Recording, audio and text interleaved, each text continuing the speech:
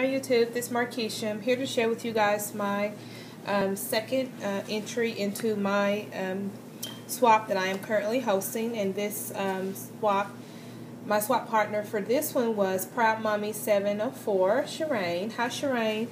And so it was a shabby chic altered Balsa box. So let me just go ahead and dive right in. You had to create 4 embellishments.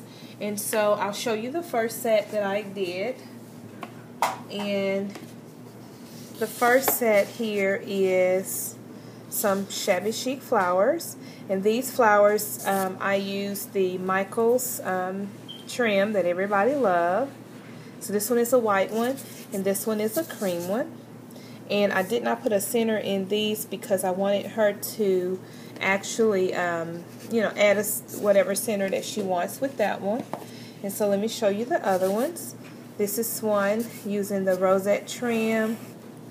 And then I do have a center there. And then this is another one using that same trim. And this one do have a center. And it's kind of like a little puffy flower that you can make. It's really, really simple and really easy to make. So that is the second set of flowers that I made. The next thing was some stick pins, and I created all of these stick pins except for one of them, but I wanted to give it away because I thought it was so super cute. And I'll show you that one first. That one actually is this teapot, and I received this one in a swap from I Am Mommy 24. So I just kind of wanted to share that with her. And so the rest of the stick pins I created. So we have this one, and then this one. To me, this one kind of is shaped like a dress form, I guess, to me. And here is another one. And then I made another one of those that kind of looks like a little dress form. And then we have this one here. And so this little box that I have, I just refurbished this. This was from the Webster's Pages that we got with the last box that we got. And so I just added some paper from the paper line and, embellished it. So that's my stick pins. The next thing that I made is a chunky charm. And so I just used a tag. I put a lot of little tassels and ribbons at the top, and I put it on one of the binding rings here because she can use it as either a keychain or maybe add it to a mini album or whatever. So we just have a little crystal bauble here. I have a fleur-de-lis, and then I just have some pearls all down it. Right here is a teacup or a teapot kettle, and then this is the teacup. So I thought that was really cute. And then just bling, like I have a little bling down at the bottom there. And so I thought it was really, really cute. Again, she can use this for a keychain or just to add to like a mini album. And so I just created this tag that she can totally use again.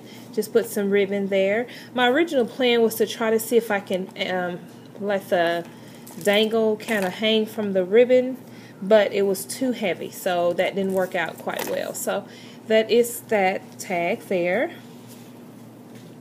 And also I created this butterfly here, and I added some glossy accent on it and just distressed the edges with some black distress ink. And this is one of the wooden veneer pieces from Michaels, and I just used the paper line and put that on there. So I'm going to actually adhere that onto this. So that is another one. And then this is the next thing, and it's going to come packaged just like this. I just altered one of the boxes, little jewelry boxes, and put some ribbon on the top with bling buckle, and then added some flowers here, some eyelash trim, some petaloo flowers here, and then these are Wild Orchid Crafts. I have a little dove here. Then I have a pearl, a little crystal, and I also have like a little heart-shaped little button that I took off. And this paper also came from the paper line, and I will show you the paper that I used in the end. And I just added some of the teardrop around the sides. And so this is how it looks.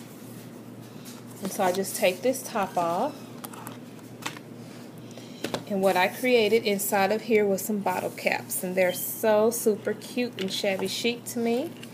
So this first one I'll show you guys. I just have a little rose centered paper in the inside. I punched a hole in with my big bite, and then I just added a little dangle down at the bottom. I added a bling crown here, and then on the back, just really simple, I just put a little flower center on the back just to kind of hide the back part of that one. So it kind of looks like that. And then I put some pearls in the center of that one. Okay, and then the second one is this one, and I just put a crown in the center. And then again, another one of the little dangles there, so it kind of dangles off. She can add to a project. And so I thought it was really, really cute, and it looks, you know, really cute down in that box there. And so just going to put that top right back on there, and it's going to come like that. So I love, love, love presentation. The next things that I created, I was really just kind of stepping outside of the box.